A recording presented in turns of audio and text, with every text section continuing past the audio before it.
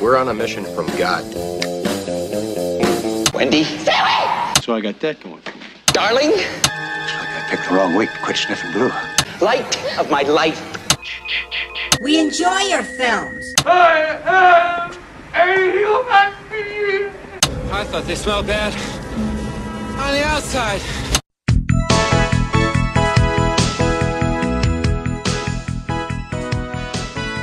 Welcome to Vintage Video, where we're rewatching the 80s so you don't have to. We'll be reviewing every major film release of the 1980s in real time, overanalyzing what you've seen and spoiling what you haven't. I'm Patrick O'Reilly. I'm Jesse Bayless. And I'm Richard Wells. And today marks the 40th anniversary of the release of Fade to Black on October 14th, 1980. It was written and directed by Vernon Zimmerman and released by Compass International. When writer-director Vernon Zimmerman approached Irwin Yablans with his pitch for this movie, Yablans presented him with a similar screenplay he'd written 2 years prior entitled Alex. Zimmerman then incorporated some of Yablans' ideas for Alex into his own script. Blondie's fully instrumental track Europa off their album Auto America was composed by Chris Stein as a theme for this film, but vetoed by producers.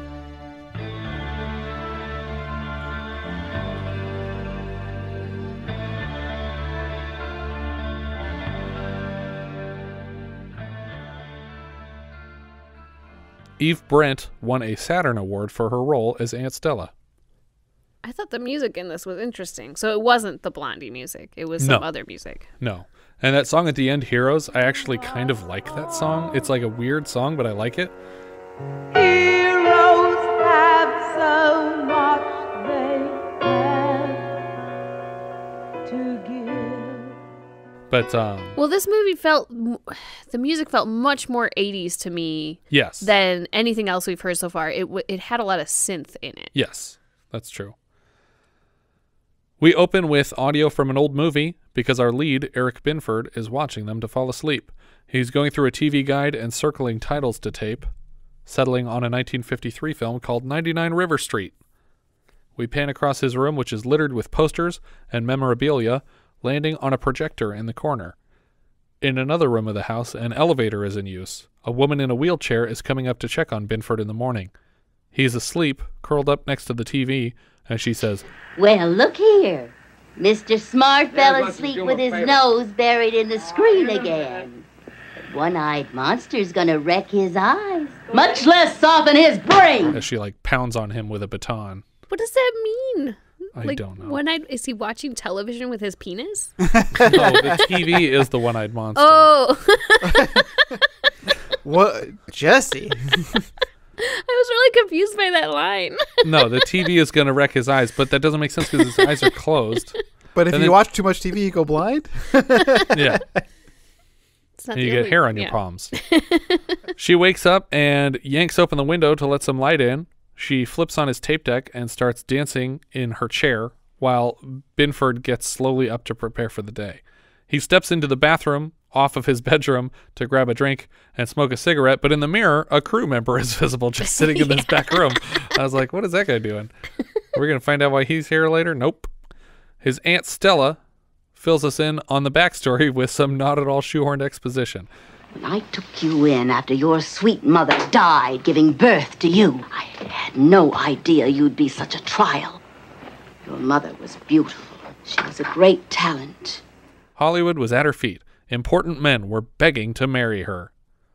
The story goes further, and we briefly touch on an accident that cost his aunt her leg when he was 4. Evidently, he was sick, and the babysitter called her against his wishes, and somehow a consequent accident took at least one of her legs with it.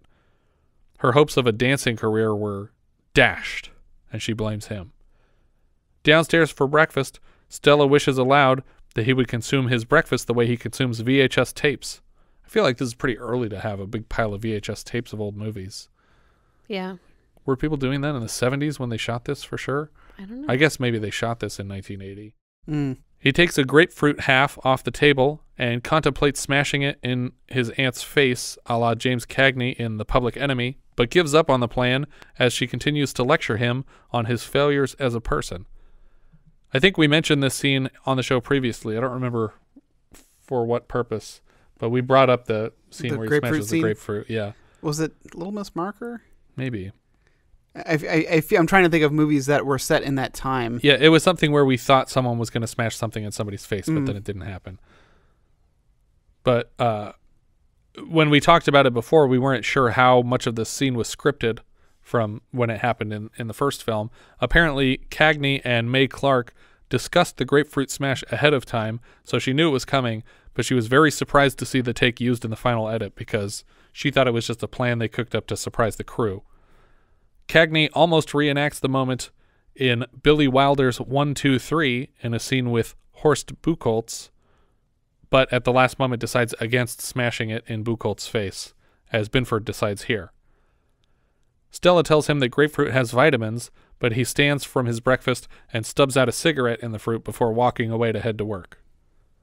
She's actually not giving him bad meal advice. No, she's not. As much as she's yelling at him, she's really adamant that he eat his breakfast, and it's important. And I was like, that's the part you should listen to. Yeah. Well, in general, her advice isn't so bad. Like, don't fall asleep to the television. Wake up, go to work. Like, these are all things you need to do. Clean up. Give me sensual massages. No. He checks the mail on his way down the steps and quizzes Stella on his favorite old movies. You're so smart, Stella. Tell me what James Cagney's name was in White Heat. I don't know, and I don't give a damn. Arthur Cody Jarrett. That's who.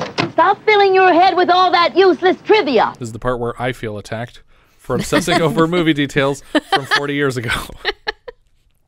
Binford continues to call her Ma when quoting film lines, and she gets really pissed off about it every time she hears it. Binford arrives at Continental Film Services. Late, apparently. It's a massive film vault, and he says that the building reminds him of the 1930 film Big House, but then intentionally, or as a joke on his mental problems, starts listing off the cast of a different 1955 film, Big House USA.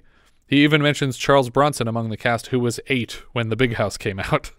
Is this the only voiceover narration that we get from him? Maybe. Now that I think about it. Like, I remember it happening in the movie, and you just saying it now, I was like, I don't know if we get another bit of this. I don't recall it being used again. He walks through a busy cutting room to stand at his desk, a small cubicle wallpapered with framed photos, lobby cards, and posters. Apparently, Dennis Christopher brought all these in himself because the set deck did not decorate his cubicle sufficiently.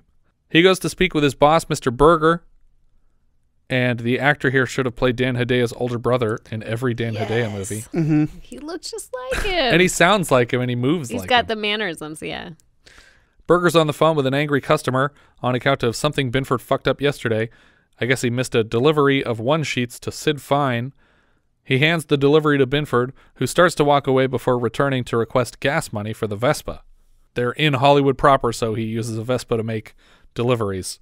And Berger insists the Vespa should be all gassed up, but then Binford admits, nope, it's empty, and I lost the petty cash. Yeah, so it seems like some of the things he's being yelled at are legitimately his fault. Almost all of them. Yes. Yeah, like, you are just a bad employee. Yeah.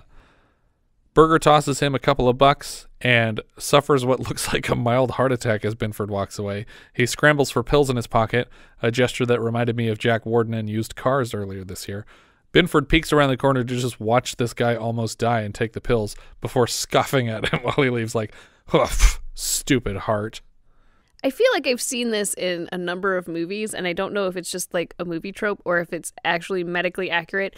When people are suddenly feeling issues with their heart, can you take a pill and instantly be okay? Nitroglycerin. Yeah. It's actually nitroglycerin. My grandfather had to carry them on him whenever he was walking around. He had to make sure, and if he's feeling like he was having a heart attack, grab one of the. They're very, very, very tiny.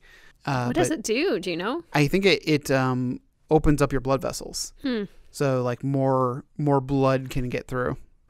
There's also a MacGyver episode called Final Approach where a pilot has to take them, but he can't get to the pills before he has a heart attack and dies in the plane, and then they crash it into the woods. And we were really hoping he would use nitroglycerin for some reason. Yeah. But then he doesn't. My grandfather was so funny when he told me, he was like, I got nitroglycerin in my pocket. Don't hit me. That's awesome. We cut away to our totally unnecessary B plot. a counselor or police psychologist or parole officer type guy named Dr. Moriarty is introduced. And he's sitting down with Captain Gallagher. Moriarty makes multiple attempts to persuade Gallagher that finding juvenile delinquents jobs to do to pay their own way makes a lot more sense than jailing them at the taxpayer's expense, but Gallagher is unconvinced. Gallagher calls Officer Anne Oshenbull to lead Moriarty to his new office. On their way downstairs, Moriarty rips on Gallagher a bit, and Oshenbull jumps to his defense, claiming he was just trying to fill his father's shoes, but his father was shot by some doped-up kid in a dark alley. So I liked the idea of this fairly progressive thinking for 1980 where we're saying, rehabilitation and, as opposed to punishment. And then they make this guy the idiot of the movie. Yeah. And I'm like, everything okay. he says is wrong. So I guess you don't actually believe in this. Yeah. I mean, at the beginning, he has good points where he's like, oh, yeah, it makes sense to have like a work release program and to help these kids and try and like restore them. And then the rest of the movie, he's suddenly like a censorship guy. Yeah. Like, I don't know what. And I was like yelling at him. I was like, you idiot at the end of the movie. I was like, you are the worst. Yeah. He makes so many dumb mistakes. But I was so excited that I'm like, yeah, this is great. This is going to be like our hero of the movie. And then like, that was so not the case. Yeah. Moriarty's office is in the basement. It's the old drunk tank. It's full of boxes and cobwebs. Oshenbull tells him that she knows about his work history and she was excited to meet him. Now you're here, in the flesh. She twirls her hair flirtatiously as she backs out of his cage. We cut to Marilyn and her friend Stacy jogging down the beach. Stacy rags on her for jumping on all the weight loss fads like jogging. Remember that one? That sure came and went. Basic cardio. Marilyn, who, by the way, looks a lot like Marilyn Monroe, but with an Australian accent, reiterates her goal in life is to become a model/actress and be important in general.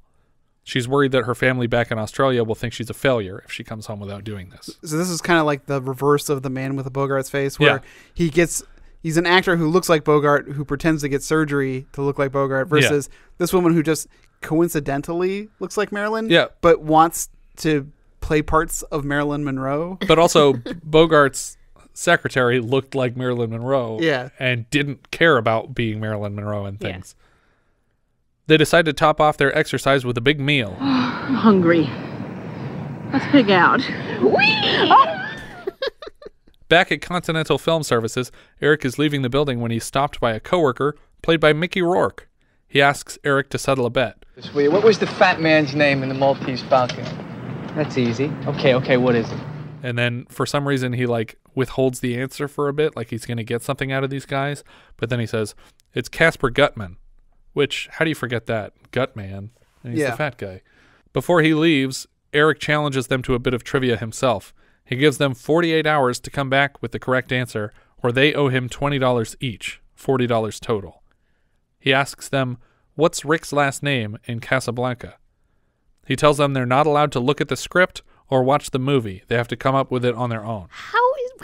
48 hours? There's how would no you way. police this? Yeah. Like, they just go home, watch the movie, and come back the next day and collect their money. Yeah. But he's offering them $50 if they can come up with it, which is more than they would lose. For some reason, they agreed to the bet, but in the next 48 hours, they make no effort to find an answer to this question. And there's no follow-through on his We never part. hear the answer in the movie. Yeah. It also seems like a weird bet because it's a very well-known movie, and like we said, he'll have no way to prove they didn't just watch it. Mm-hmm. Eric takes the Vespa out to Chief Diner's coffee shop for his lunch break. In the same coffee shop, Stacy is talking Marilyn out of the entertainment industry. She said that she went to school with a girl who looked like Lana Turner, who eventually killed herself because she didn't make it big. Eric notices Marilyn sitting in the booth, and he's instantly enamored. He has a quick, foggy daydream of her singing Happy Birthday to You with Marilyn Monroe's voice for him. He slides across a row of bar stools to get closer to them, but none of this is covert, and both girls just watch him confused. Well, and like this fantasy, this daydream fantasy scene goes on for like a while, and the whole time he's just staring straight at her, making a goofy face, and I'm like, How is she okay with this? Like, Yeah. I like the amount of awkward and creepiness to this. Like, you would never, ever, ever have a girl be like, yeah, let's go. Let's get together. No, she's definitely got a screw loose also. Yeah, and because it's going to get worse before it gets better. Yeah. Eric tries to tell her who she looks like when Stacy interrupts and says, yeah, we know. Eric tells her that he's a great admirer, and Marilyn O'Connor introduces herself. So her name is Marilyn. She extends a hand for him to shake, and Stacy asks, what are you doing? She's just pissed off at her friend for stupidly engaging with this weirdo. To prove she's not Marilyn Monroe, Eric asks her what movie Tom Ewell took her to see in the film The 7-Year Itch. She claims to have forgotten, and he gives her hints. It was a horror movie. Let me think. I'll give you a clue. He was green and slimy. Her first guess, Frankenstein, is not a terrible one, since he's often portrayed as green and presumably slimy because he's a rotting corpse. But instead of just telling her no, Eric launches into a full-body impersonation of the creature from the Black Lagoon, including weird slurping noises with his mouth. It's very disturbing. It is.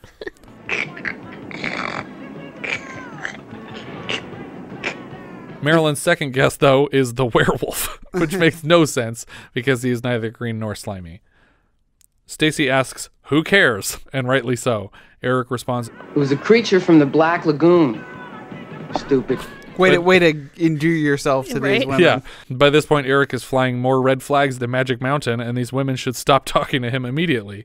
Marilyn, on the other hand, is somehow fixated on Eric. She asks him how he knew the answer to his own dumb trivia question, and then asks if he can give her a ride back to work. Stacy is dumbfounded. Are you serious? Eric warns her that he came on a Vespa, and that doesn't slow her down at all for some reason. As they ride back to her job, she tells him about growing up in Australia. Eric tells her he used to watch 3 movies a day for a year, and he never missed once. I did something like this, kind of. Yeah, you're a crazy person, I was trying to watch a movie I hadn't seen every day, and I kept it up for 2 years. I'm assuming with 3 a day, you watch a lot of repeats. She tells especially him, in 1980. Yeah. You know, you can't have that many. There's just not that many movies available to you. She tells him that a man in her town used to bring a truck by and play the same 2 movies over and over again. It was a Julie Andrews double feature of Mary Poppins and The Sound of Music. Eric tells her that someday he's going to own his own movie theater and play whatever he wants whenever he wants. Eric drops her off at her job, a shop called the United Skates of America. When she walks away, he says, see you in the movies, which she mishears as see you at the movies, as though he were inviting her on a date, and she quickly agrees to it and asks where and when they'll meet. He suggests Ships at 8 tonight in Westwood. She agrees. She asks what movie they're seeing, and he tells her it's a surprise. Back in Moriarty's basement, he's taking advantage of his free time by doing bumps of coke and playing harmonica frantically. He's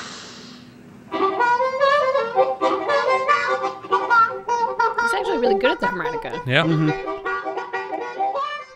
Officer Oshenbull watches from outside his cage and shakes her head a bit at this mischievous coke habit. When finally he notices her watching, we cut directly to them in bed at her home. I guess doing cocaine that really does it for her as a police officer. That's all she needed. Moriarty arises from the sheets where they have a full box of Ritz crackers under the blankets. They flip on the TV. Apparently, though the scene was in the script, the cast were not informed ahead of time that this scene would require nudity, and the actress was very uncomfortable with it because she happened to be pregnant at the time. To chill them out, they were offered wine on the set, which was less frowned upon for pregnant women at the time, but fear not. The healthy baby boy was born August 26th of 1980 and grew up to be Chris Pine. What? Yeah. What? Yeah. So he's in this scene too, sort of. The first story that comes on the news is a segment about a plane that crashed somewhere, like a small single-passenger plane, single prop. Somehow, eyewitnesses describing the crash reminds Moriarty of Gallagher back at the office, and he starts ripping on him again. Oshenbull again jumps to Gallagher's defense, but then somehow she sidesteps to talking about how sexist the station was when she got there. I forgot that the captain's name was Gallagher, and I was like, the comedian? I fucking hate Gallagher. What is the deal with the watermelons? Moriarty asks why she decided to become a cop, and she mentioned a recent news story about a girl in San Diego who killed her neighbors and blamed it on television. This infuriates Moriarty, who mentions another case of a child stabbing his friend and complaining that the stab wounds weren't as deep as they are in the movies. Are we now establishing that this hippie guy who rides a bike to work and wants to help criminals actually reform and make a life for themselves is also very pro-censorship for some reason and blames television for all violence? Immediately after criticizing television violence, Moriarty picks up her service weapon and starts swinging it around the room like it's a toy. Yeah. He asks if she knows how to use it, and she says, yeah, it makes a big bang. To close the scene, he suddenly says, I never fucked a cop before. Out of nowhere. We cut across town, and even though Eric just dropped Marilyn off at her job, he's watching her through the windows with sunglasses on as she receives a delivery that he's left for her. Apparently, Stacy works here too, because they're both behind the counter, so it makes even less sense now that she would ask Eric for a ride back to her job when Stacy had to go there too. Marilyn finds the gift and unrolls it to hang it on the wall. It's a one-sheet for a Monroe film, subtly titled Let's Make Love. She pretends that she has a secret admirer, even though she for sure knows who left it. That night, Aunt Stella rolls in on Eric prepping for his date. He speaks in an impression of someone who is decidedly not Cary Grant, but somehow Stella can tell what he's trying to do. I like to imagine that this is a long con and she's just convincing him that he sounds like Cary Grant to embarrass him in the future. We have purposely trained him wrong, as a joke. This is where I noticed a calendar for the New Beverly on the wall. In Binford's room, we've mentioned the New Beverly earlier this year, as it was featured briefly in the background of Happy Hooker Goes Hollywood, and this is probably as good a title as any to go a little deeper into the theater's history. The building housing the theater dates back to the 1920s.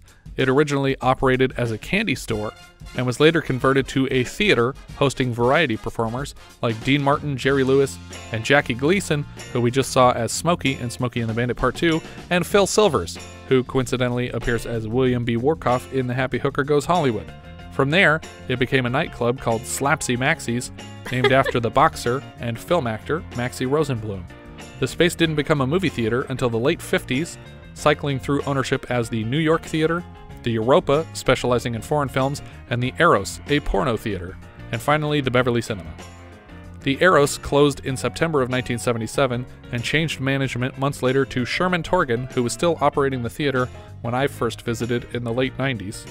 The father of one of my classmates, who still works as a successful writer-director, loaded us up into a car and took us out for a Kubrick double feature of Dr. Strangelove and, I think, Full Metal Jacket, which was Kubrick's latest film at the time. Sherman Torgan programmed double features for the theater continuously from 1978 through to his death from a heart attack in July of 2007. At the time, the theater was already going through a rough patch, and toward the end of that year, it looked like it might have to close its doors. A fundraising raffle was organized, with the top prize being your choice of any midnight movie screening. I bought like $300 worth of raffle tickets because I was determined to win the midnight movie, and sure enough, Clu Gulager pulled my name out of the hat. Soon after, a barrage of filmmakers started organizing film festivals out of the theater, including Tarantino, Edgar Wright, Eli Roth, Diablo Cody, Patton Oswalt, and I think we went to every night of all of those. In fact, the first 7 or 8 dates I took you on were to the Edgar Wright Film Festival, The Right Stuff, in 2007. And it worked. It worked. To officially save the theater, Quentin Tarantino bought the building it operates out of, effectively becoming the landlord of the New Beverly. Michael Torgan, the son of Sherman, continued to program double features from 2007 to 2014, when the programming duties were taken over by Tarantino himself.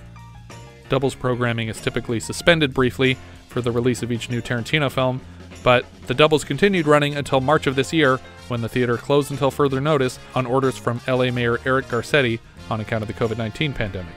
As soon as it opens back up, I intend to visit more regularly, despite our commute, because I miss it dearly. I still haven't spent my midnight movie, though I doubt it's still valid on account of the theater changing hands. I sent over a couple of requests at the time, but none of what I asked for was easy to come by. I think my first request was 1983's Duel to the Death, a longtime favorite of mine, but I was informed by Phil Blankenship that the title was especially difficult to find, and at the time, the theater was only set up for 35mm, not that I wanted to watch that on DVD or anything. At one point, I toyed with Stuart Raffles' Tammy and the T-Rex as an option, but I never pulled the trigger on it. Anyway, back to the movie. To pay for his date, Eric has to borrow some cash from Aunt Stella, and we get the most loaded comment in the film. May I have a small loan at the usual rate of interest, please? On one condition, that you come straight home right after the movie. I want my back rub tonight. Though not specifically incestuous, it certainly comes across that way. We cut to Marilyn at a bar with her male coworker, and then across town to Eric outside Ships asking people what time it is. She's already very late for their date. Marilyn's coworker invites her back to his studio, and in Eric's POV, we're suddenly seeing lots of theater marquees.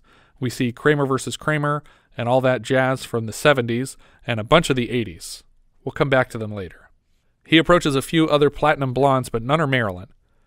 Marilyn realizes with shock that she's forgotten her date with Eric. Like, how does this happen? Like, she made a date with Eric. Yeah. She was the one that basically kind of had the idea. Like, he didn't even really say, let's go out on a date. So it was like her idea. So if she had already had plans, you would think she wouldn't do that. I think she made the plans with her coworker after she made the date with Eric. Yeah, Yes. but then why would you do that? And also, what reminded her here? Like, she was just about to go home with this guy. Presumably, that would be the thing that was foremost on her mind. But suddenly she's like, oh my God, Eric, I gotta go. And she just runs. Eric walks past a bunch more marquees puffing a cigarette. Marilyn gets to Ships, but it's way too late, and she's looking desperately for Eric, but he's not here anymore. He stops by a boot shop, and he sees a cardboard cutout of a cowboy behind a boot display. He asks the woman what time the bus stops by, and she tells him, I'm working, I ain't waiting for no bus. I'm trying to catch a ride on my back. He offers her $10 for whatever that gets him, and she hops in someone else's car. Hope you freeze your balls off, if you got any. At home, Eric is watching a print of 1947's Kiss of Death projected on the wall of his room. A gangster is lecturing the mother of a man he's looking for, and when she lies about his whereabouts, he binds her to her wheelchair with an electrical cord and pushes her down a flight of stairs. While Eric is fixated on the scene, his aunt pounds on his bedroom door, no doubt upset about neglecting her back rub. She threatens to use the key if he doesn't answer, and just as the scene in Kiss of Death reaches its climax, she tears down the projector with her baton, and it crashes to the floor in unison with the wheelchair in the film clattering down the stairs, now projected crooked across his wall. Stella apologizes half-assedly. I'm sorry. I said I'm sorry! She rolls into another room crowded with props and film reels. Her chair is malfunctioning. She shouts to him that she intends to throw all of his memorabilia away. He sees flashes of Kiss of Death in his head, and he nudges her chair, which suddenly powers on and continues rolling Stella forward. She rolls out onto the porch and then turns to roll down the stairs, all without his intervention. Are you sure? Because I feel like he's pushing her. I think he... I thought that too, but he in the is second pushing watch, he nudges her when she's stuck in the room. Okay. But after that, his hands are up. He's just letting her roll forward. Okay. And she's screaming for him to help stop it, but he's not stopping it. Okay, because I thought like he was just taking advantage of the fact that she thought it was malfunctioning and just like pushing it forward. And maybe he's moving it with his legs or something and I'm missing something, but it looked to me like he's just letting her die. He's not helping. But he did give it a little push. He definitely nudged it to get start. it going. Yeah. And let it keep malfunctioning. But once she rolls out onto the porch, then she turns to roll down the stairs and he's just laughing maniacally the whole time.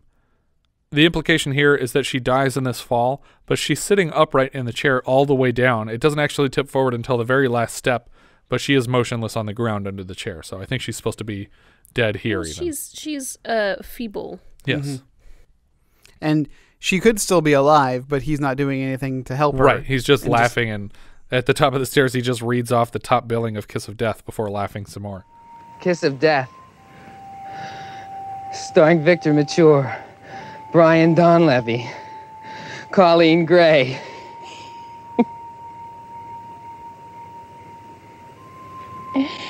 With Richard Widmark,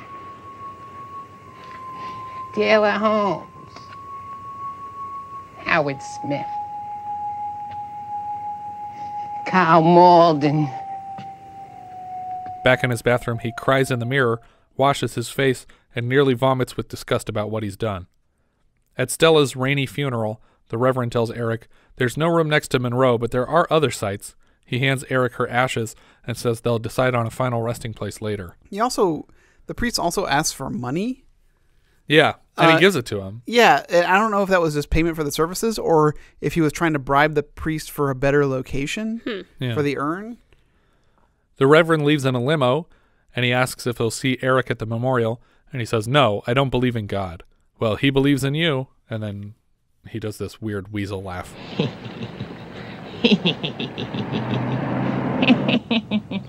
why did we even have a service? Yeah. Back at home, Eric tosses out all of Stella's health literature into the fireplace. "Carrots can make you well. Health for the handicapped. Prunes for health." He drops a cigarette butt in her urn. And he tapes a newspaper clipping of her fatal wheelchair accident to the fridge, where I assumed it would soon be joined by a collection of other future victims, but no, it's just this one clipping still at the end. A needlessly hot mail lady delivers the mail. But it's LA. It's very warm. But she delivers it to the door when she sees a new name, C. Jarrett, on the mailbox. Well, I think she was just confused. Right. Eric gets very mad when she calls him Eric at the door. I don't know what you're talking about. The name is Jarrett. Got it? On her way back down the steps, she also notices that the road sign has been changed to read 99 River Street, a reference to the 1953 film of the same name, a poster for which hangs in Eric's mess of a room. This shot was confusing to me, though, and maybe because I didn't notice the 99 River Street thing earlier. Yeah. But I don't remember what his street was. I assume that we're looking at this sign right now because it's changed, but I don't remember. They did show it earlier and it was something else. They did. But I think we were supposed to recognize it when we see 99 River Street from earlier when he decided to tape it out of the TV guide. I think I must not have been paying that close of attention. And I'm assuming he had the original prop for the street sign because no, I think he printed something out that matched his own road sign. He sure got that made very quick. That's true. Well, that's not the most impressive thing. It looked like it was made out of like cardboard or something. Yeah. He's going to do much more amazing things That's later true. in the movie with zero resources. Yes. We cut from her leaving to Eric with exactly half of his face made up to look like Dracula. The point of it being half of his face is for the reveal when he turns to camera from looking totally normal to half made up. But in reality, this is a super inefficient way to apply makeup. He's even dyed half of his hair black just to prank the invisible audience. It's so and it's so clean and precise, the line down his face. Like, it's you have Victor to work Victoria hard to get it to look like that. And I was like, oh, okay, so this is gonna be like a Fan of the Opera kind of thing happening here. But and then we immediately cut to full makeup. Yeah. That night, he attends a screening of George Romero's Night of the Living Dead and slowly nibbles on his popcorn as the monsters on screen nibble on the entrails of humans. And the monsters in the audience talk over the movie. We cut from here to Marilyn's house. They're just monsters because they're talking over the movie, how not because dare they're they? dressed that way. Exactly. We cut from here to Marilyn's house. Who knows where? Certainly not Eric, as far as we've established. She stumbles drunkenly around her home on the way to a shower behind a translucent curtain a la Psycho. Eric impossibly enters the bathroom and throws open the curtain to approach her with a fountain pen. We get a few familiar inserts from Psycho's famous shower scene, but here Eric drops the pen, terrified by her screams, and runs away. I only wanted your autograph. We see the pen on the shower floor, leaking ink into the drain to resemble the blood from Psycho, if for some reason Gus Van Sant had decided to shoot the film in black and white.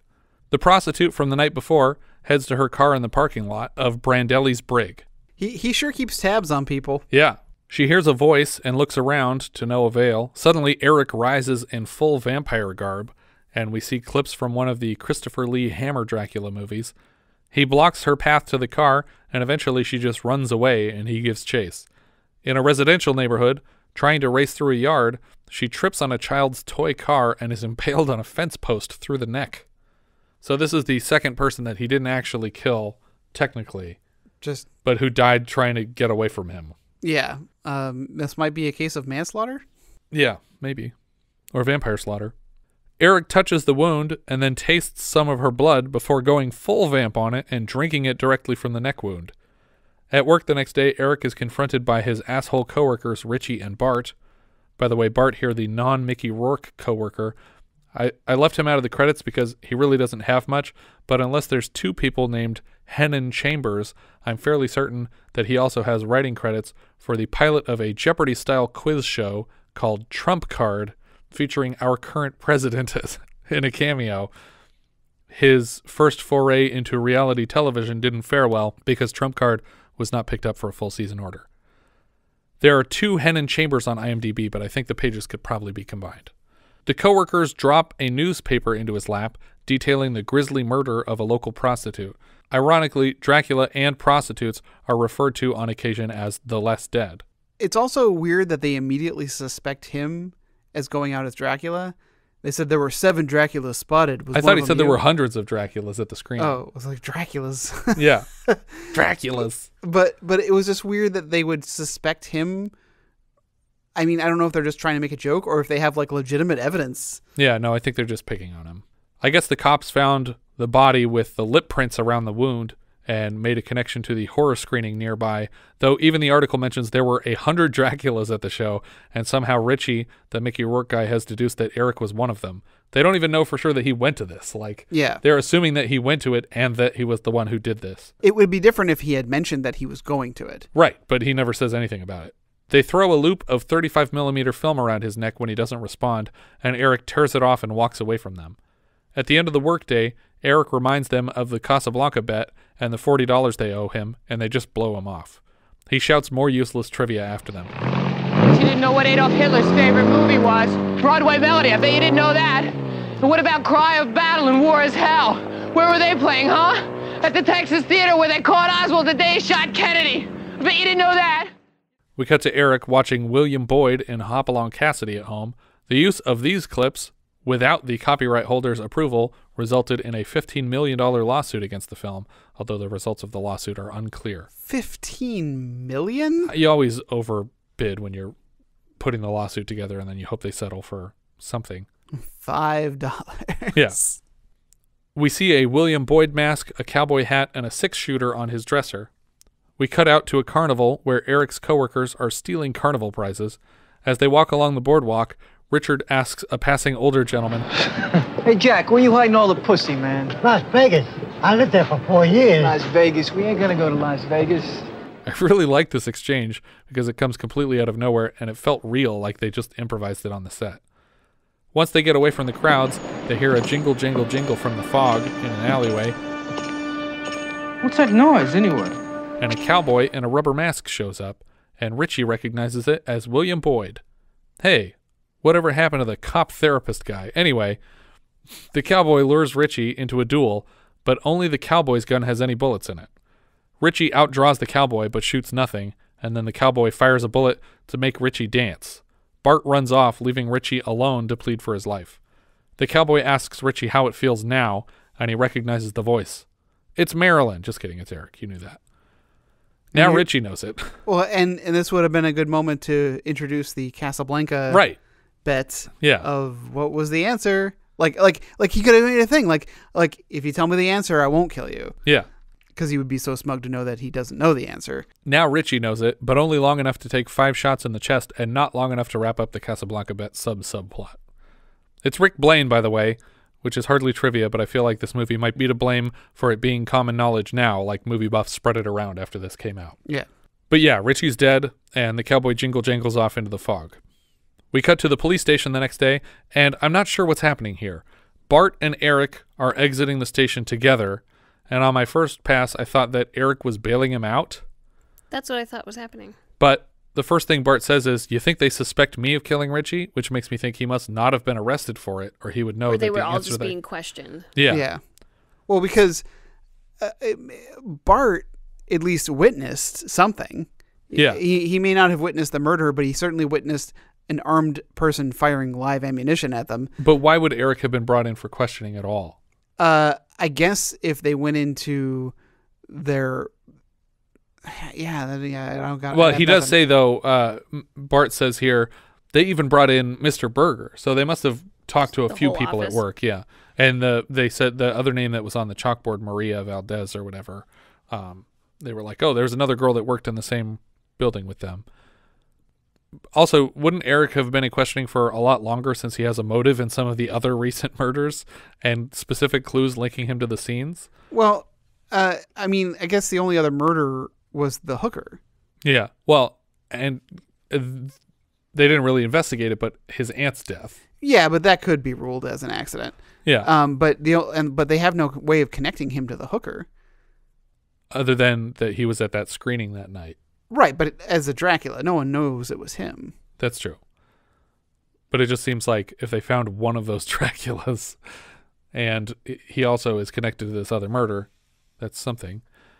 To make a point about how wide their search is, Bart mentions that the cops even dragged in Mr. Berger for questioning, and he's due for heart surgery soon. Eric takes note of this.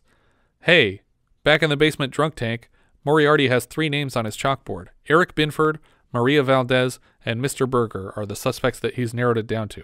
What is his job title again? Right on cue, Gallagher shows up and chews him out for essentially running an unauthorized investigation out of their basement. Now, who the hell gave you the authority to test them? I cooked up this questionnaire to help flush out a suspect. Flush? That's exactly the right word for the way I'm feeling about your actions. This doesn't make any sense. No. He would never do this because that's not his job. He's there to like rehabilitate people and to like be an advocate. And like, why are you investigating murder at all? He wouldn't even be tempted to do this. Like, this is nowhere near his job description. And where did he get these names? Like, that's true. I don't know. even understand how he's like getting this information. Right, because I'm assuming the police questioned these people, and then he somehow intercepted them while they were at the station. Is like, come with me. I have some additional questions. Yeah. So now it's Moriarty's turn to be defended by Oshenbull when she insists that he's really onto something here. No, he isn't, because he's not a detective. He's not allowed to be onto anything. Well, I mean, they're allowed to bring in other experts that can help them with their case, like psychologists or something. They can bring somebody in, but they didn't bring him in to do that. Right. And B, I don't even think he's like a psychologist or anything like that. He doesn't seem licensed. He's a doctor, but we don't know of what. Yeah. I guess we could assume psychology. Moriarty says that he believes that the Dracula and cowboy killings are linked, and Gallagher tells him he doesn't give a fuck and to stop pretending to be a police officer. If I were Oshenbull, I would start suspecting Moriarty right here, because he's clearly a basket case who likes to roleplay as things he isn't. Eric is suddenly, for the first time in the film, hitchhiking, and is immediately picked up by a guy driving a 34 Auburn Speedster. The one used in the film was a replica, but a real one sold in 2016 for $313,000. This is where I assumed we were starting a dream sequence, because none of what follows would ever happen. Eric holds a pile of scripts in the passenger seat and asks if this guy wrote him, and he says, I mostly produce now. His name's Gary Bially, and Eric is actually familiar with his work. The driver sparks up a joint and hands it to Eric, but for whatever reason won't take it back, adding to the dreamlike quality. A big shot producer just picked me up out of the blue in a ridiculous luxury car and dumped a bunch of drugs in my lap for free. Eric tells the guy a quick logline for a movie idea he's got. A couple of criminals join up with a carnival, and it's called Alabama and the 40 Thieves. I like it a lot. He wants Bogdanovich to direct, preferably in black and white, but before he can share much of the real story, he tells Bially to pull over, because this is his stop. It's like, I would just sit in this car and talk to this guy for the rest of the day. He prances giddily into his house to announce the great news to Aunt Stella before remembering that she's dead. He tells her the news and apologizes before collapsing with a migraine on the floor. We finally made it, Mom. And it hurts. It hurts bad, Mom. We see him wandering around Mann's Chinese Theater. He takes a picture of Marilyn Monroe's handprints. He walks past Julie Andrews' star. He takes Polaroid photos of buildings Monroe used to live in. He's shouting crazily at the people who live there. Did you know when this was the Hollywood Studio Club that Gail Storm and Sharon Tate and Marilyn Monroe all lived in room 334? Give me a break. But you didn't know that, huh? And he angrily whips a Polaroid at the back of a girl's head as she walks away from him. Eric stops for a bite to eat kitty corner from the Brown Derby and asks the guy working the counter if he's ever seen Monroe coming out. She's been dead for years, man. You're wrong. What are you talking about? I said you're wrong. She's alive as you and I. And as he sweeps his order off the counter to the ground and walks away without paying for any of it, the guy at the desk reads my favorite line of the entire movie. She's dead! She's dead, you jerk! I don't understand why this guy is so invested on proving this customer wrong. I think he just found something that will piss the guy off, and he wants to piss him off as much as him sweeping all the food to the ground. But I just love the delivery of, she's dead, you jerk! Eric pops into a poster shop and buys a few more Monroe posters. On his way out, he almost leaves a handful of cash on the table until the clerk points it out, and then he collects it. I don't know what the point of that moment is, other than to imply that when he says, I lost the petty cash, that they're literally just implying he's just lazy, like he's bad with cash and he just leaves it places. Or he's just becoming more and more absent-minded, like not in reality. Yeah, maybe. In his room, Eric listens to Halloween on the TV while jerking off to Marilyn Monroe glossies that he just bought.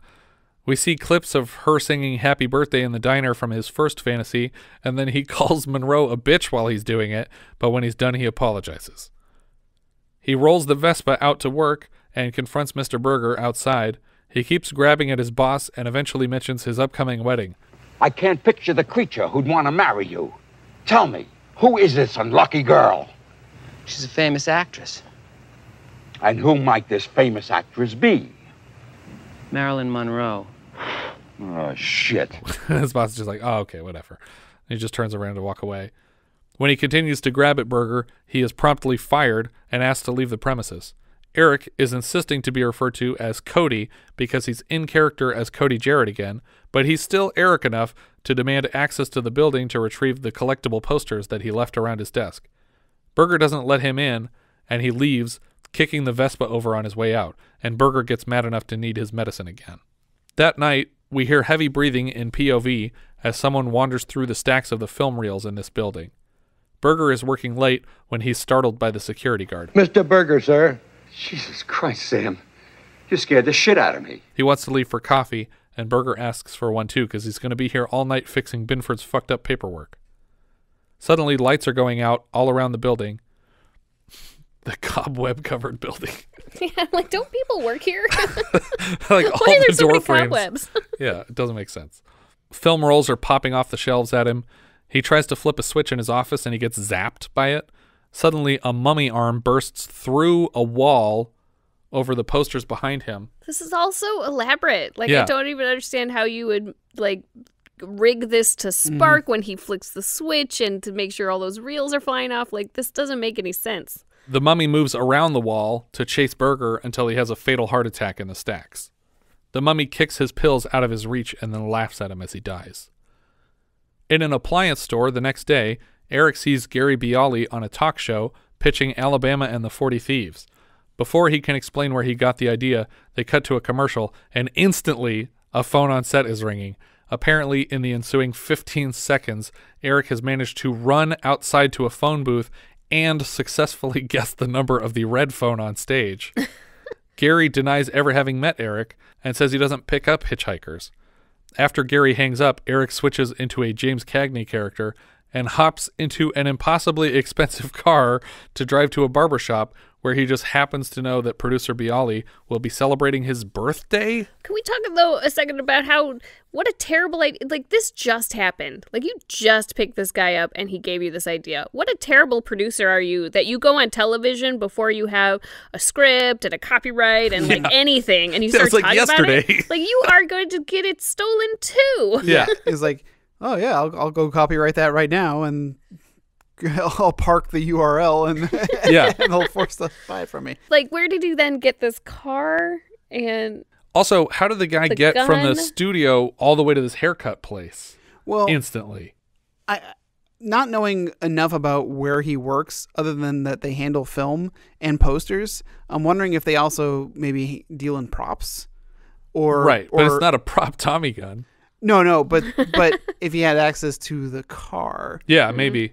Yeah, but yeah, also getting a vintage Thompson machine gun. I don't know how available those are. The producer is sitting here at the barbershop getting a birthday cake handed to him, like in the barber chair.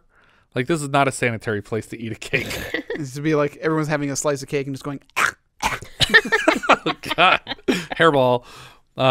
When Eric walks in, he's wearing this pinstripe mafia suit and he's got the Tommy gun out. Right, which he had in a case. Right. Like I don't know. Right, like it was a guitar case in the car. It was a guitar case or something, which didn't even close completely. But then, you know, the reason that you would put the gun in there is to, like, hide it and be secretive about it when you bring it in somewhere so people aren't suspecting you of anything. But he takes it out of that case in the car and then just walks into this place in broad daylight with the gun out. Yeah, he's not thinking it through. But everyone thinks this is a birthday telegram until Eric fires some warning shots through a lamp and a bottle on a shelf. Everyone leaves, but Bially still isn't buying it. I'm not sure I do either, because in the wide shot, the lamp and bottles are fine. So Eric fires the gun again, and we see the same inserts of the same things exploding a second time. This time they stay shattered, though.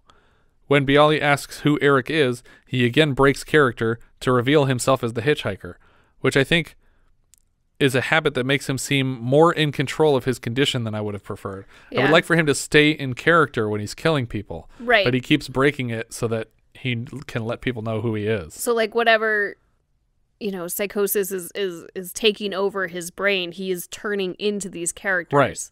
It's not here, a choice. He never told his boss who he was. Yeah. And here, he's not even wearing makeup, so there would be no reason that the producer couldn't just be like, hey, wait a minute, you're that kid. It's Yeah. like, I don't know what you're talking about, see? Well, Yeah. but also, I mean, we'll get to the next scene, but he's immediately ID'd. Right, yeah. From walking out in broad daylight. That's true. Eric fills the producer full of holes and compliments a parakeet on its singing voice on the way out. You got nice pipes, pal. Drop by the club sometime. Eric gets away with this murder scot-free because nobody bothers to call the police or hang around to arrest him, but they do identify him, like you said. Mm-hmm. Marilyn and Stacy go shopping in Venice when Marilyn notices a big sign advertising a photographer in need of Monroe lookalikes. Stacy insists on joining her to this photographer's office. We cut to Eric's home, already swarming with police, and they're taking down the 99 River Street sign. Evidently, something led the cops here, so one of those people must have been able to ID him, even though nobody knows him, right, and reported it to the police. Moriarty is still trying to insist that Binford is a good kid outside. Captain, listen to me. Binford is not crazy. He's a victim of the society. Believe me. Oh, that's beautiful. The man runs around in a Dracula and a mummy outfit killing people, but he's okay. How would they have associated the mummy thing with him? Yeah. I don't know. Because, first of all, it looked like the boss had a heart attack. Why would they assume there was a mummy there? There was no video there wasn't a evidence security of guard, it. and he died in the office where he was working. Yeah, nobody saw him dressed as a mummy. Although I would like to think that he just walked out of the warehouse shambling, dressed as a mummy. just shambling. He's like, we saw a mummy shambling out of the old warehouse. He just went down the street, and now there's a dead guy. It's like an episode of Scooby-Doo. I do like Gallagher's response of, oh, yeah, that's great. Yeah, no, he must be fine. But I feel like I probably would have just gone with, excuse me, sir, this is an active crime scene. Please leave the premises. Moriarty points out that the name on the mailbox is C. Jarrett now and wonders aloud what that means. And we cut to Blow Up Photo Studio at night, named after the Antonioni film about a photographer trying to solve a murder. How the fuck does any of this exist? Eric owns a whole building with a full security system with his name on everything? Well, earlier someone asks him what he's doing with all the money that his aunt left him. Yeah. And so I don't think the whole building is his, but I'm assuming he's renting out space. But it has a full security with his name printed on the door, and and that's presumably what he spent on the car and the suit and the gun and everything. Oh, that's true. But how much money could this lady possibly have been worth? She was elderly and she was in a wheelchair. She's already like... Right, and her career was cut short. Yeah. Like, she wasn't She had no way to make money. Well, on that note, too, how was Eric affording all that stuff? All these vintage... I mean, I know it's 1980, but still, some of these posters are from the 1930s. They're still 50 years old. That's true. He's just getting all this stuff to hang up all over his room. Not even like framed or being stored in a museum quality. Well, I don't think he's paying rent or anything, so he's probably just spending hundreds of dollars a month on this. That's where all the petty cash went. Eric buzzes them in, and Stacy decides just from the lobby that this Jarrett guy must not be the murdering type, so she leaves. We get a quick insert of Moriarty and Oshenbull driving around. Marilyn enters the back office where Eric is waiting in a bizarre princely outfit. Can we talk about though how did he arrange it so that she would specifically see this advert that he put out in Venice and only get her to show up to the studio? So it just seems so unlikely. That's true. Like that she would be the one to come across it and she'd be the one to call and not 1,000 other girls. And especially since in order to even catch her, he must have put this sign in like 2 or 3 different places. And been sitting at a telephone, answering it, and turning people down left and right until she called. I mean, it was in Venice where she works, but it should have been literally like right outside of the United States. Just put a flyer in her mailbox or something. Yeah. Well, and at the top it just says, "Don't worry, everyone's getting these. If you look like Marilyn Monroe." But apparently he could have just shown up and handed it to her directly because she does not recognize him at all. That's true. Well, he is talking with like an accent. That would have been enough to throw her off. He tells her that for this photo shoot, they're going to be recreating the 1957 Prince and the Showgirl starring Monroe and Laurence Olivier. See, I would have gone for Some Like It Hot. I think he could have been a really great Nice Tony try. Curtis. Again, this was a Dennis Christopher suggestion, though, that they do this whole scene. Back in the police car, Moriarty and Oshenbull trade important factoids, despite apparently having been in the car with each other all day. Moriarty says, "C. Jarrett was Cagney in White Heat," and she says, "Stella was his mom. She never told Eric the truth." No idea how they could possibly have solved the Cagney mystery unless somebody at the station just happened to know that off the top of their head. It's also not clear how these cops could possibly know that Stella never told Eric the truth about being his mother unless they had mics all over the house the whole time. But who knows? For the last, 20 years. Yeah. Eric gives Marilyn a glass of champagne with some kind of medicine in it, and she tells him she knows who he is before we cut back to the police car. Over the radio in the police car, they get a tip on the location of Eric's Packard, and Oshenbull says, "I know a shortcut," and she swerves recklessly through a gas station, crashing through an improbably stacked pyramid of empty cans in the middle of the road. She hates these cans. Get away from the cans. Eric and Marilyn dance as the police car arrives. Inside, Moriarty's suspicions are confirmed by the C. Jarrett name printed on the door. When Eric hears the cops outside, he gives Marilyn more pills to take, and she happily gobbles them down. What are these? They just look like Altoids, but I don't know why she's taking them. Moriarty knocks down the door, unarmed, and Eric shoots him in the leg. He urges Oshenbull not to fire on the kid while he tries to reason with Eric, and eventually he leans on the soothing psych talk to persuade the kid over to his side of this conflict. Binford, you're out of your fucking mind! Or that. It was my note here. I was like, I can help you. You're out of your freaking mind. Oshenbull reprimands him. You and that goddamn therapy. That was therapy? What he just said? Marilyn and Eric run directly down Hollywood Boulevard to Mann's Chinese Theater. Eric looks up at the roof of the building and gets an idea. He rushes inside, and the cop limps after him. Inside the theater, Moriarty again tries to reason with him, but Eric doesn't want to hear it. He runs up to the screen to hug it, and then starts bashing it with his arms when he can't break through to the other side. I'm hoping that this is like a prop screen or a screen that they were planning to hitting replace. it very lightly. I was worried about that, too. I was like, oh, God. The Mann's Chinese Theater is going to be very angry if you punch a hole in their screen with your gun. But he's not able to break through the screen. The gold ticket is lost, and Jack Slater will die in there. Marilyn manages to talk the gun out of his hand, but he takes it right back when Moriarty urges her to run with it. Yeah. She actually gets the gun out of his hand and starts to walk away, and then he yells, "Run for it, lady!" It's just like, what? The situation was under control.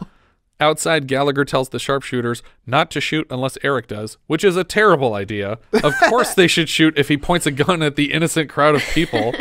Also, start working on getting those people out of there. Yeah, that'd be Why good, are they too. just letting them stand there There's and an watch? active shooter here. Yes. This isn't like a performance.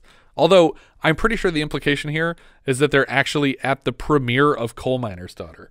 Because there's spotlights and there's big banners for Coal Miner's Daughter, and there's a huge crowd outside at the beginning. So I think that's actually what they're supposed to be crashing here. Which is funny because we talked about in One Trick Pony where we're like, this is the first time that someone watched an 80s movie, and then this movie has so many All of them. 80s movies Has in them it. all. Eric gives Marilyn more pills, and finally, someone shoots Eric in the heart. He bows for the people, and then he takes a few more shots. But he surfaces long enough to shout some more famous movie quotes from the platform on the roof. Go to Jared, remember? I'm the Duke. It's made of 1,000 fists.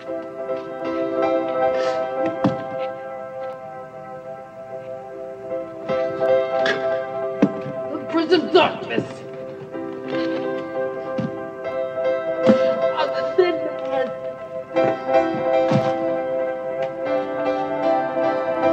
I'm Little Caesar. At which point we both said, pizza. I finally made it, Ma. Top of the world. And then he falls from the roof. Back in his room, we pan across his memorabilia collection.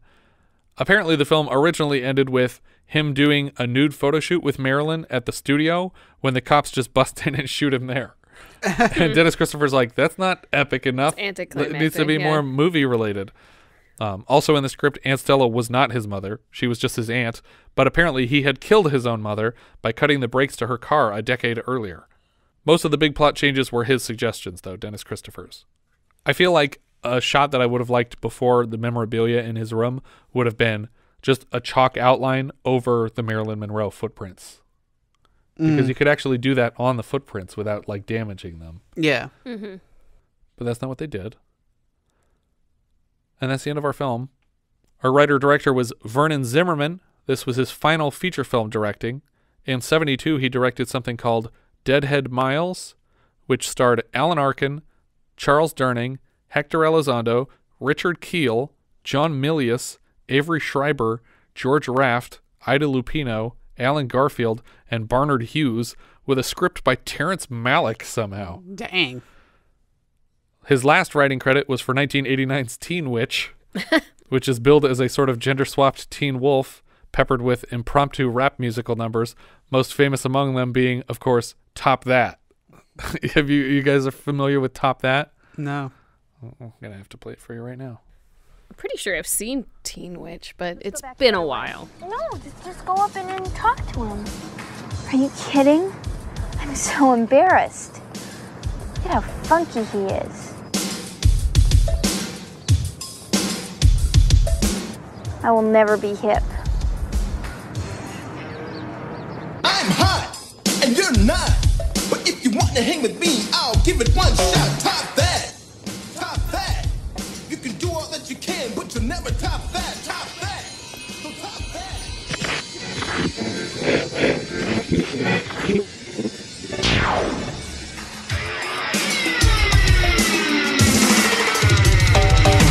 Supersonic, idiotic, disconnected, not respected. Who would ever really want to go and top that? Such a waste, a pretty face, but hanging in your nose face. I wish that you would take a look and really stop that. Top that. Well, stop that. I don't really give a about trying to top that. Top that. Stop that. I wish you finally take a real look and really stop that. What's this? Stop that. But give. Top that. I don't really give a about trying to stop that. Top that. Big deal. Stop that. Unreal. You can try to, you blue. I will make a fool of you. Top that. Woo! Top that.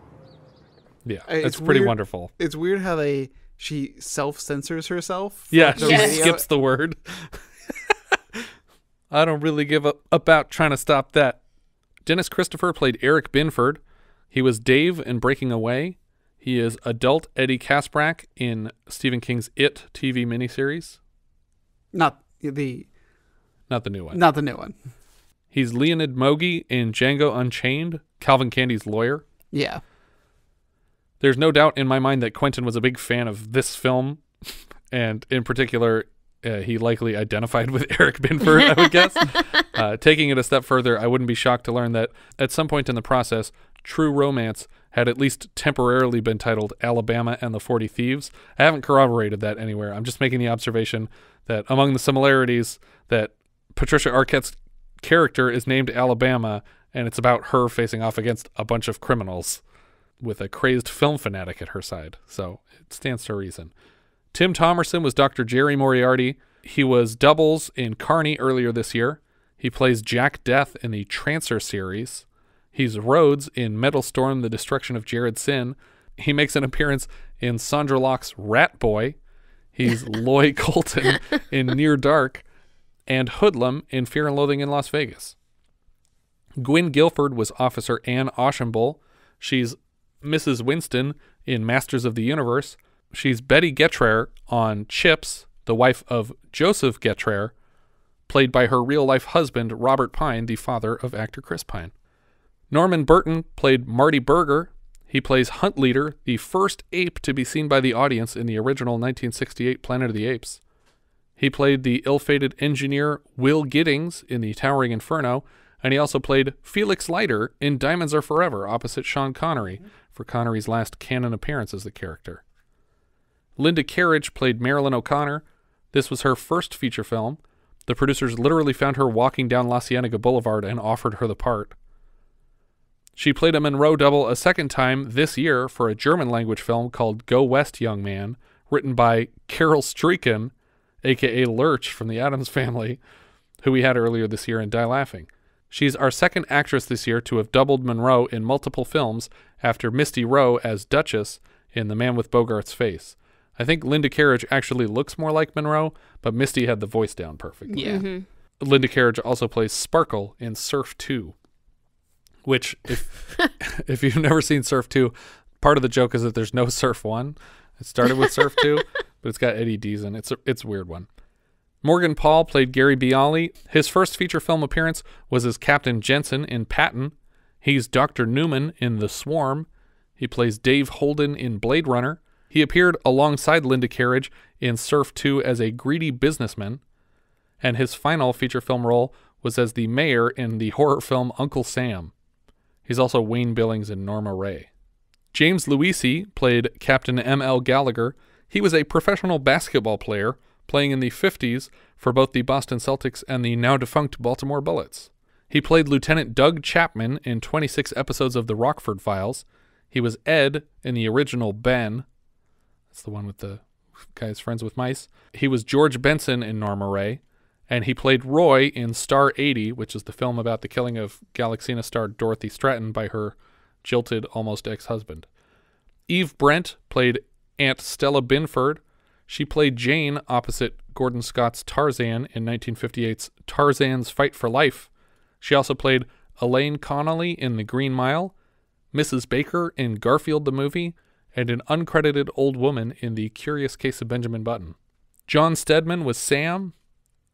He played Pop in The Longest Yard with Burt Reynolds. He's also Skeeter in White Lightning, and then took over the role of Ned McCluskey, father of Gator, in Gator, the sequel to White Lightning. He was the old man laughing in the welfare office earlier this year in Cheech and Chong's next movie, and he'll show up next in next year's Choo Choo and the Philly Flash. Oh, no. Now, which one? So he was Sam? Who is Sam in this movie? Sam is the security guard who spooks the boss. Okay. He's also Fred in The Hills Have Eyes, and he appeared in that other Vernon Zimmerman movie, Deadhead Miles, that I mentioned earlier. Peter Horton was Joey. He plays Gary Shepard in 85 episodes of 30-something. He's Max Ryan on The Gina Davis Show. He played Bert in Children of the Corn. He was a cult member in Serial earlier this year, and he was married to Michelle Pfeiffer 1 year after this film came out. Mickey Rourke was Richie. He plays Henry Chinaski, a stand-in for Charles Bukowski in Barfly. This was only his second feature film after playing Reese in 1941, and he'll be back for Heaven's Gate this year. He's in Diner, Rumblefish, Spun. He was Billy in Once Upon a Time in Mexico, on the way to playing Marv in Sin City. He was Randy the Ram Robinson in Aronofsky's The Wrestler, and he's Ivan Vanko in Iron Man 2. I wanted to, because Jesse had mentioned the music, and this composer for this film, Craig Safan, I only really know him from having done one other movie. I'm sure he's got other credits, but just off the top of my head, I know him from The Last Starfighter. Oh, okay. He composed the really amazing theme and music for The Last Starfighter, which will always be my favorite. But Why didn't they use it in the movie? Right? He did things like Vegas Vacation, Nightmare on Elm Street. He was the TV series composer for Cheers. Oh, okay. Oh, did we talk about him before then? Perhaps. Because I feel like we had the whole conversation of... He did Die Laughing. Die Laughing, okay. Die Laughing. Which had posters in this movie. So maybe we did mention him before, but I wanted to mention him because I love The Last Starfighter. Very cool. And I love his music for that movie. Yeah. There are 10 posters of 1980s films in this movie. Posters or marquees. One was Black Marble, which we didn't cover this year, but we'll cover it next year. Can you guys name the other 9 movies God. that appear as posters or marquees within this film? probably From not. 1980 specifically. Well, Coal Miner's Daughter. Right. would We've be covered one. all of them. Die Laughing. Die Laughing, Coal Miner's Daughter, that's 2. Happy Hooker was in there? No, Nope. no, it wasn't. Sorry, I'm going through going through my letterbox list. That's a good idea. Little Darlings. There was a poster for Little There was. Darlings. Little Darlings is in there. There That's was. 3 of the 9. Little Miss Marker was in there. Yep. Was the Earthling in there? No. Simon? Simon was in there. Simon was in there. Nice. That was at the end when they're getting ready to fall off the roof. Yeah. Hide in Plain Sight was in there, wasn't That's it? right. Yep. And was it Dressed to Kill? No, Dress to Kill. No. Nijinsky. Nijinsky was definitely in there. Yep. So I think we have 2 left that you haven't said. Is it Windows? Because we said, no, it not wasn't Windows. Windows. We said Nijinsky, Die Laughing, Coal Miner's Daughter, Hide in Plain Sight, Little Miss Marker, Little Darlings, and Simon. Should I start giving tips? Serial. Serial was one of them. Oh, yes, And you're then right, there's you're one right. left. Boy. Better not be Coast to Coast. It's not Coast to Coast. I think I need a hint. I can't remember. Richard, do you need a hint? Otherwise, I'm going to just start guessing. Okay, let's try and think of how can I give a hint for this. It takes place on an island. That's Zombie? a few movies. It's not Zombie. The Island? The Island? It's not The Island. When Time Ran Out? Blue Lagoon! When Time Ran Out. How many movies take place on islands in I thought 1980s? that would actually be kind of a trick because there's so many island movies. And I didn't think that When Time Ran Out would jump out as an island movie. But yeah, it takes place on the island of Hawaii. Yeah, Last Flight of Noah's Ark. We could just keep naming island movies. Yeah, there's for a lot of me. island Did you guys movies. say Blue Lagoon or no? I did. She did say, yeah. Did you say Blue Lagoon? I did. What about Blue Lagoon? Yeah. Big Red One. They were in Sicily, weren't they? Does that count? Occasionally on an island.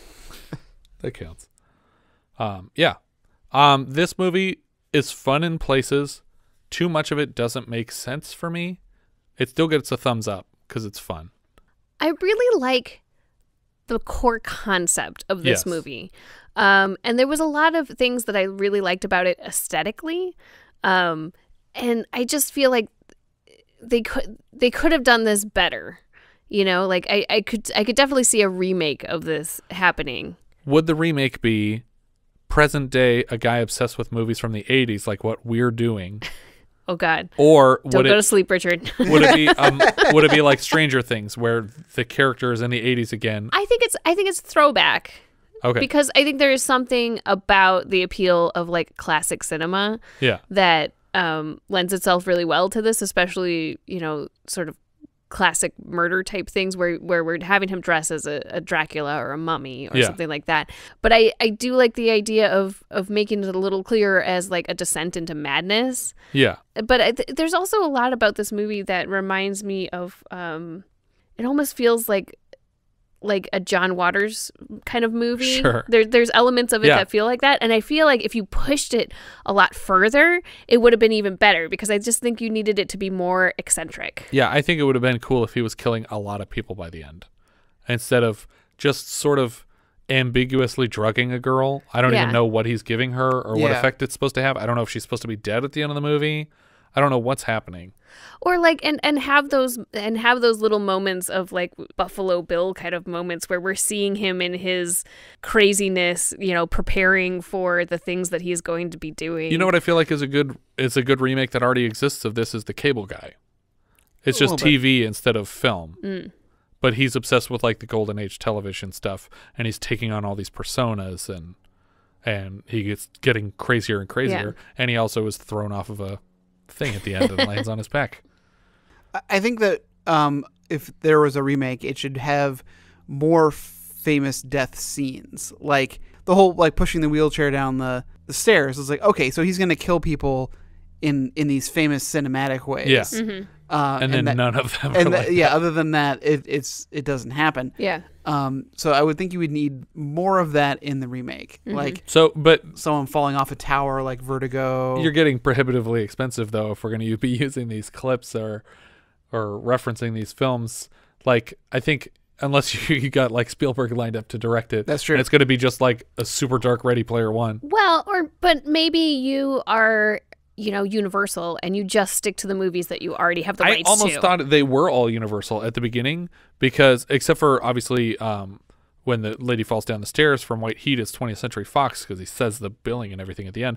But so many of them are Psycho or Universal monster movies that are Universal already. Like I feel like they could have swapped it out creatively and kept it in studio and just had. But obviously, Universal wasn't the distributor for this film. Yeah. So. Yeah, but I'm just saying, if you're going to do a remake, I don't think it has to be prohibitively expensive if you're a studio that has a back catalog that you could really leverage. That's true. And I think that this has such an appeal to movie nerddom that you could do it in a way where you're like, yeah, like you're saying, it's a Ready Player One, where it's just like, it's got so much in like, what are they, like Easter egg type things. Yeah. That the fans are going to love it. That's true. No, I could definitely see a remake of this coming together that was set in the 90s. Yeah. But I agree with you. I think I would give it an up just because like I like those core things about it. And with a little tweaking, I think it could be better, but overall it's an up. Yeah, I'd say it's an up. It's a down for me. Yeah. I really didn't care for this movie much at all. And I really don't know what else to say. I'm trying to think, have we had another like incel type character so far this year? I can't think of one. I feel like this is the first guy who's been like angry at people thinking he deserves stuff that he just by nature of existing. Yeah, I can't think of any others. But that is another weird thing that Marilyn goes for him at all, because I just don't think that that's realistic. Yeah. But it's weird because in other movies it doesn't throw me off as much when the girl is, although I mean, I guess it's weird because True Romance is a lot like this movie. There's this girl who looks a lot like there's an outfit that Marilyn wears in this movie that specifically reminded me of Alabama in True Romance. And she's falling for this Christian Slater character who is just obsessed with movies and hangs out in the movie theater all night and has all these characters memorized and just wants to be the heroes from his movies. So there's a lot of like connective tissue between those two stories. The other one I thought would be more connected, and I rewatched it and it's not, is Cecil B. Demented. But that's more of like a Pulgasari story where they kidnap this famous actress and force her to make a movie at gunpoint, but then she gets Stockholm Syndrome, and it's like Patty Hearst, which is funny because she's in the movie.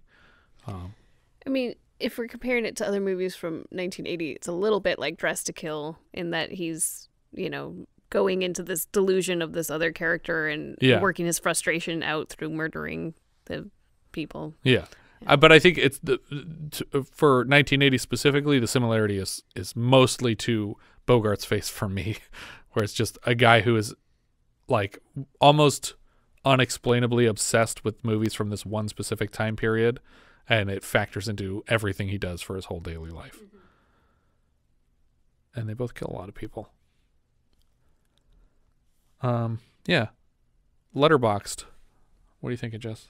I have that at the 72 spot, which is below Windows and above Hollywood Nights. I have this much lower. I have this at 88. Okay. This puts it below Phobia and above Return of the Secaucus 7. Okay. You liked Phobia better than this? I did. Interesting. I'm going to split the difference. I have it about halfway between you guys. I have it at 73rd place, which is right under Man with Bogart's Face and right above One Trick Pony. So there's connections to both of those movies because they both feature 80s movies within the story. But yeah, I think that's everything we have for this one. If you guys have any thoughts you'd like to share with us, we are Vintage Video Pod on Twitter, Facebook, Instagram, and Letterboxd. where, as I've said before, you can find each of our full movie rankings for the year. We can also be found at vintagevideopodcast.com. Please consider rating us on iTunes to help people find the show, and if you take the time to leave us a review, we will thank you personally in an upcoming episode. If you're feeling especially generous, you can also support the show through patreon.com/vintagevideopodcast. Thank you so much for listening, and I hope you'll join us next time when we'll be discussing Foolin' Around, which IMDb describes like so. A working-class boy falls for a girl from a wealthy family and must compete for her with a rich boy who also wants her. We leave you now with the trailer for Foolin' Around. We've done this many, many times before. Just think of it as a little game. We're going to ask you some questions, and you answer right or wrong. And if you answer correctly, you get a little shock, that's all. A little what? A little shock. It's a study of depression. If we tell you any more, it will spoil the results. Well, I was just looking for a part-time job. Where you going?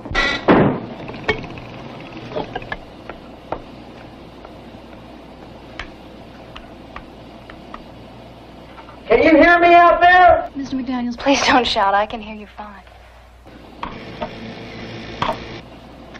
Okay, Mr. McDaniels. This is just an example of how the experiment works. Is the object I'm holding right or wrong? Right or wrong for what? No, just respond right or wrong. A banana? Guess it's wrong. Oh, that was very good, Mr. McDaniels. Very good. Well, why was it wrong? Oh, I'm sorry, we can't tell you that. Okay, now we're going to begin the experiment, so pay strict attention. You're not responding, Mr. McDaniels. Is this object right or wrong? I would say it's right. Mr. McDaniels, wrong was right.